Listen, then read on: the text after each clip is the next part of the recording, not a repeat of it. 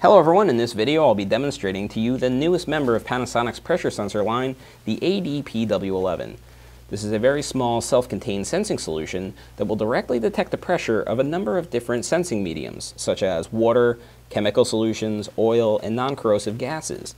Everything is contained in a very small package. There's a quick connect for easy electrical connection, and the entire unit can be directly mounted to any sensing vessel for direct pressure detection. Now, as you can see, we've mounted one to this tank of water, and I'm going to demonstrate a simple level detection by putting in more water into this tank. You'll see that the pressure is going to rise, and it's going to output itself as a voltage. Now, the sensor chip itself is a MEMS-based sensor chip. It's got a piezo-resistive element inside that's going to vary its voltage depending on the pressure that's applied.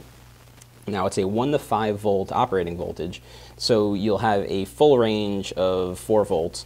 Now, the center of the range is 2 volts, so 1 to 2 volts is actually your negative pressure, or your vacuum.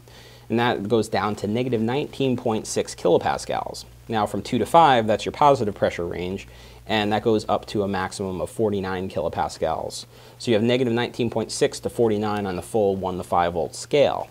Now, what I'm going to do here is I'm going to add water to this container, and as it increases the pressure, you're going to see the voltage creep up. Now, what this will do is it's going to give you a very good idea of the precision of this unit, because it's not going to be a very large voltage change, because the pressure range is not going to be that much different. So I'll begin by pouring some in.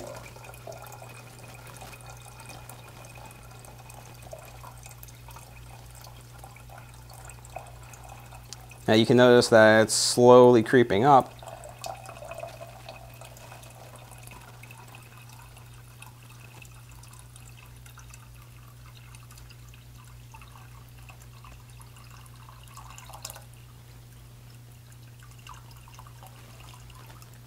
Okay, now you notice that we went from 1.994 to 2.023. So it's a very small difference in voltage, but you can see how much of a precision detection that made. So we're adding a little bit of water and getting some very highly precise changes in voltage.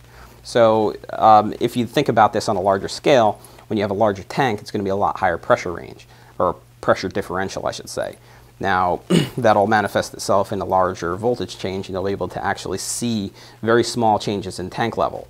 So if you have any other questions, give us a call or visit our website at pewa.panasonic.com.